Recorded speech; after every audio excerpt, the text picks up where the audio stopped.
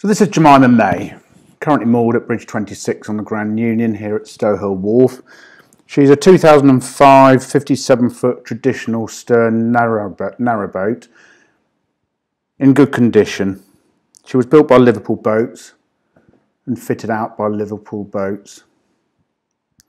She has an Isuzu engine, 42 horsepower, and she's hardly been used for propulsion. There's only 330 odd hours on the clock. She's only had two owners, both of whom lived aboard and didn't do much cruising, so the engine's just about running really.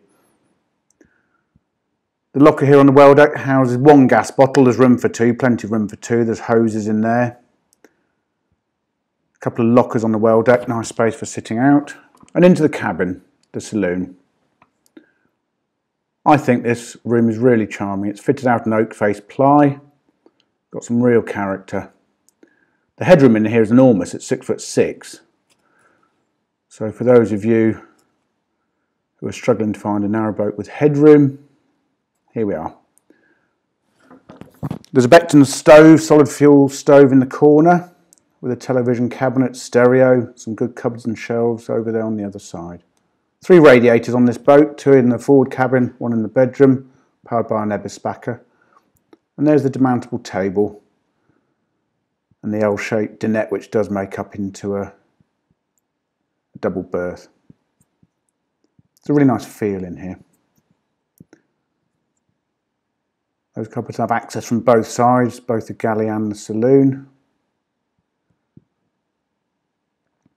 And it's quite a practical arrangement in here. It's quite a nice shape to the walk-through kitchen. Microwave oven powered by the 1800-watt Stirling inverter. And here we go. You can grab your glass wherever you are, whether it be in the saloon or the kitchen. It's a 12-volt fridge, elect. A couple of good-sized cupboards under this work surface.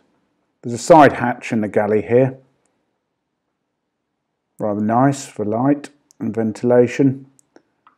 The drop-in cooker has 4 burners, an oven and a grill with cupboards over.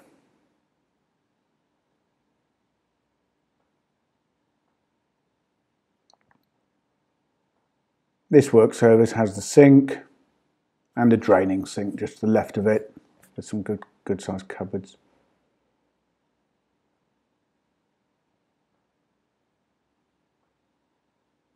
It's all in here, looks nice, feels nice. Not a lot you need to do. Down into the bathroom, which I love. It's good size, got a lovely quadrant shower. Nice arrangement with the vanity unit and basin. That's a macerator pump out loo. And there's a towel rail heated by the Eberspacher as well. There's a light in the shower cubicle. And an opening porthole window. Clear the steam. And on into the bedroom. There's 3 good sized drawers under the bed here. That gives you storage under half of the bed, the other half is the pump out tank. There's a wall mounted television at the foot of the bed.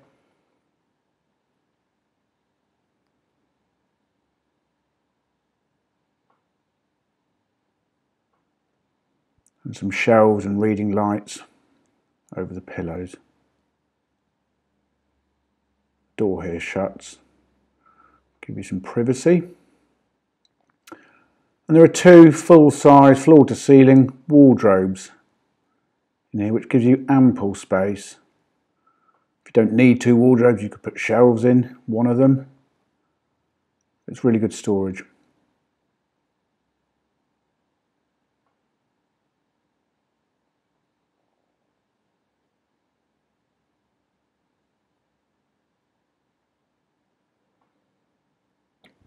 There's another aspect of the bedroom.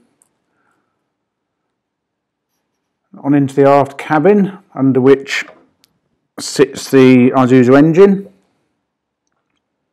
the battery bank, inverters, battery management systems, and out onto the stern deck.